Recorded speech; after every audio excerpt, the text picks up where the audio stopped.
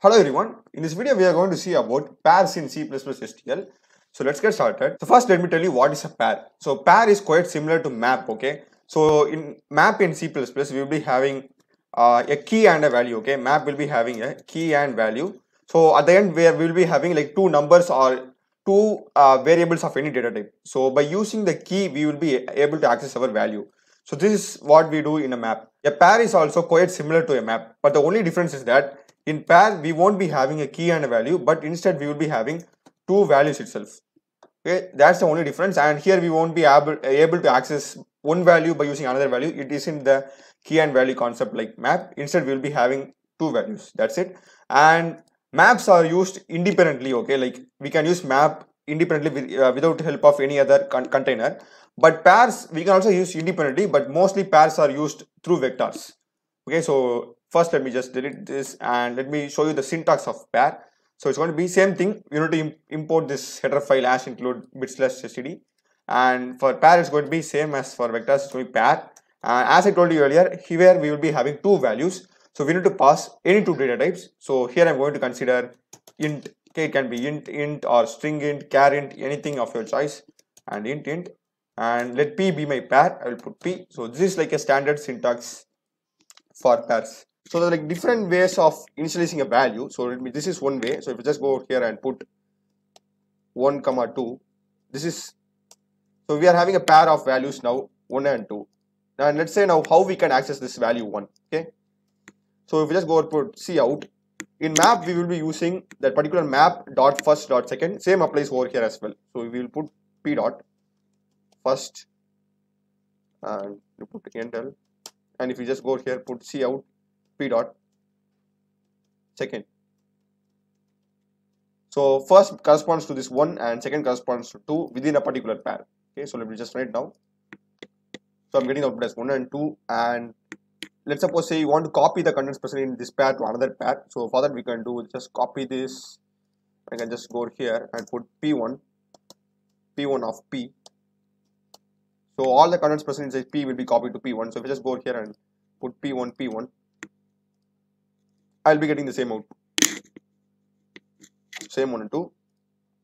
So these are like, this is one way of like initializing values to a pair. The other way is like you can also do this way around and just go here and manually assign p dot first equal to 10 and p dot second is equal to 20. So this will also work. And like suppose in vector we will be having, let's suppose v is our vector, we will put v dot pushback. For pair we need to do this way. We need to put p equal to make underscore pair 1 comma 2. Okay, run it now.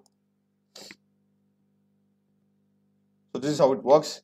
And let's suppose say we need to have like a array of pairs or a list of pairs. Okay, so I will show you how it's done. So for that what we need to do is you need to like, in case of declaring array, what you do, int year of 100. So similar case here also you need to put pair and the particular data type. And as I like told you earlier, I forgot this to tell you, you can also have like a string over here, and in case of you're doing string, you need to pass bit within double quotes that we put some random text. We just run it now.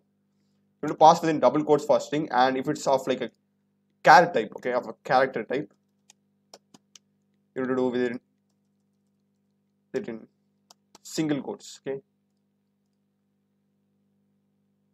so these are some basic stuff. So now let's jump to our list or array of pairs. Okay, so for that what we will do is, as I told you, it's similar to array, so you need to put p of some n. Okay, n number of pairs that we're going to have. Okay, we just put a random 100 over here, and first we need to get the input from the user. Okay, for that we will be just using a for loop for int I equal to 0, I less than, let me say I'm going to just input 5 pairs. Okay, so 5 pairs means we'll be having like 10 values. Okay, for first pair dot first will be 5, pair dot second will be 5, so which may adds up to 10 values. So it's going to be I plus plus. I'm just going to put c in p of 5. Okay, you need to put p of 5. If you put p, it will be error. P of 5 dot, we're going to put first, and next p of I dot second. Okay, this is how we're going to get the input. So for like displaying the output, same process, just copy this and paste it, and instead of C in, just put C out, and here also C out. Just put, okay, let me just do this way. So mostly no one like prefers using this way around, okay, like manually initializing value for a pair and using. Everyone just combines vector to pairs, okay, they just, it's used combinedly, no one use pairs alone. So I'm showing this. After this I will be explaining you about how to like combine vectors and pairs. So this is fine, I guess. Yeah. So let me just add a endl over here, just put a endl, because each pair will be displayed in a separate line. So let me run it now. So I will be inputting 10 values because I've kept the I value less than 5. So first line it's going to be 1 and 2, and 3 and 4, 5 and 6, 7 and 8, 9 and 10. So I'll be getting the same as output. That's fine.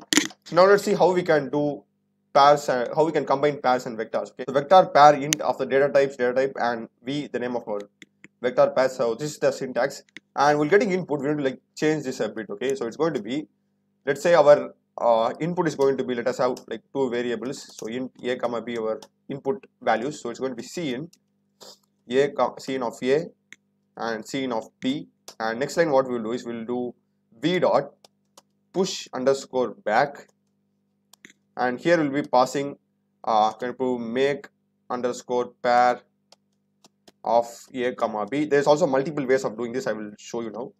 So this will work, I guess. So let me just reduce the number of values. Let me put 3. Let me run it now. So I put 1 and 2, 3 and 4, 5 and 6. So it works perfectly. And like instead of doing this on a repeated basis, you can just simplify this code as you can do just a curly bracket, and you can just go here and do a comma b like this way. So this will also work.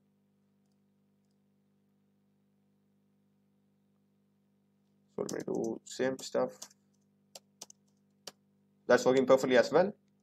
These are some of the ways in which pairs can be used in STL. So that's it for this video. I also have many other STL videos and as well as SQL videos. So do check them. And I also have many other videos in programming languages, C, C++, Java, Python, as well as 3D animation Blender. So do check out the videos and subscribe and support me. Thanks for watching.